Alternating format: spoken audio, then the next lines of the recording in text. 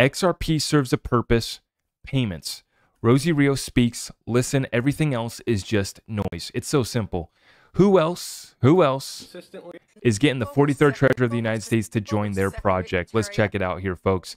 Massive clip here from Rosie Rios. Which the Secretary of the Treasury chairs, published a report just this last October that examined the potential financial stability implications of crypto asset activities. As you know, crypto has been in the news time and time again, and I just want to share that I am on the board of Ripple. Ripple is XRP. Rosie Rios consistently conflates XRP and Ripple. Ripple executives will go out of their way to tell you they have a digital asset called XRP, and Ripple is the company. Rosie is a dear friend of Gary Gensler and works closely with regulators. She knows the importance of separating the digital asset and the business. However, time after time she conflates the two. This means she has a high level of confidence that nothing will come from the SEC. She signed $100 bills as the 43rd treasurer. She's dear friends with Janet Yellen. She knows the key players in Washington. Gary Gensler is our new SEC chair, who I've known forever, is a dear friend, and I think he is the right person. Former Treasurer Rosie Rios, welcome back to Treasury.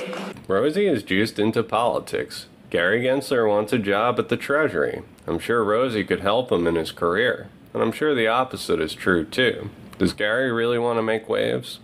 And so when people ask me the question, why did you join the board of Ripple? I joined the board of Ripple because XRP serves a purpose. It's a function that facilitates cross-border payments. It's not some store of value, kind of arbitrary value that is not pegged to anything. This is actually what legitimate financial institutions use. She joined the Ripple board because XRP has utility. It's what legitimate financial institutions use. It's not a subjective store of value. It's useful for cross-border payments. Specifically for cross-border payments. So instead of days and dollars, it's seconds and cents. And that is the future, in my opinion. And again, this is a function. So this utility piece, when it comes to crypto, is very important. This utility piece is very important. I am your host, Zach Rector. I really appreciate all of the love and support. If you want to support the channel, just remember that you can start by smashing that thumbs up for me, sharing this content far and wide, and everything else is at my website.